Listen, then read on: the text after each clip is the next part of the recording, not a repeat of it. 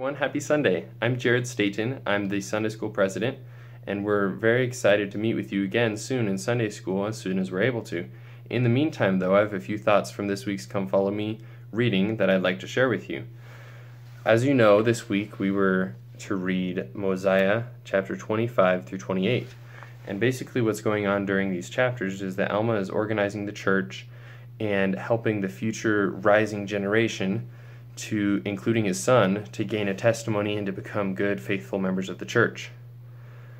We read in Mosiah chapter 26, verses 1 and 3, there were many of the rising generation that could not understand the words of King Benjamin. Their hearts were hardened. So the people in Alma the senior's generation, they had been there for King Benjamin. The people who were his age had been around for King Benjamin and had been taught and converted by him earlier in the book of Mosiah. But their sons and daughters were not around for that, and so they didn't have the same conversion as their parents. So one big message for me this week is that you can't force your conversion on anyone else.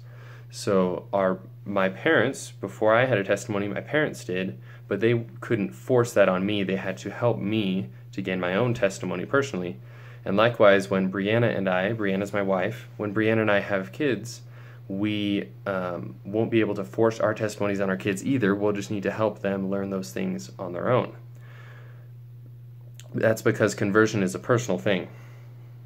In Mosiah chapter 27, verse 14, we see that Alma the elder prayed for his son. Instead of forcing him to believe or to take his father's testimony, he prayed for his son that he mightest be brought to the knowledge of the truth.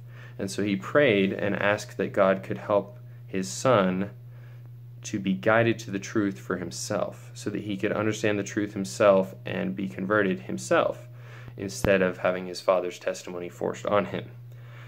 Later on in that chapter, we see that God made it happen, not necessarily in the way that Alma would have imagined. I imagine that Alma the senior would rather not have had his son be unconscious for so long and have that scary experience, but that's how God answered his prayer, and that's how God worked out Alma's son, his conversion. And so that's another lesson to me, that God will answer our prayers in the way that we ultimately will be best. We maybe won't understand in advance, or maybe we won't even understand while it happens, but ultimately the way he answers our prayer will be best. And finally, in Mosiah chapter 27, verse 25, Alma the younger was now converted, and he says, "All mankind must be born again, yea, born of God, being redeemed of God, becoming his sons and daughters."